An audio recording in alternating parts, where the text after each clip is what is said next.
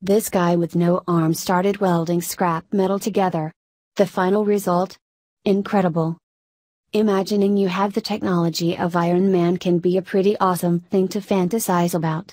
Being able to fly around in a suit of armor with more technology in it than we ever thought possible seems like a pretty sweet deal. While we may be a long way off from having a real-life Iron Man suit, a disabled man in Indonesia took a crack at making something similar.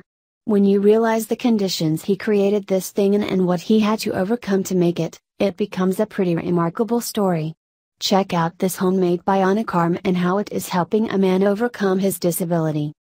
Meet Wayan Sumardana, an Indonesian welder who suffered from a stroke about 6 months ago. The stroke paralyzed his left hand.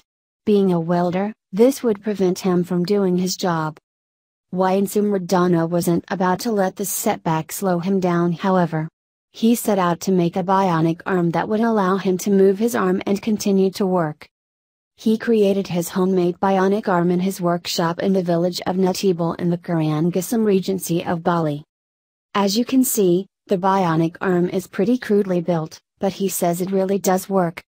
There are electrodes attached to my scalp, whose functions are to take small signals from the head. These signals would not be detected without this device. The signal is brought forward to an enlarged signal and then taken to the microcontrol in my back and transferred to the front, said Wayan Sumardana. The device allows him to continue to weld and make a living.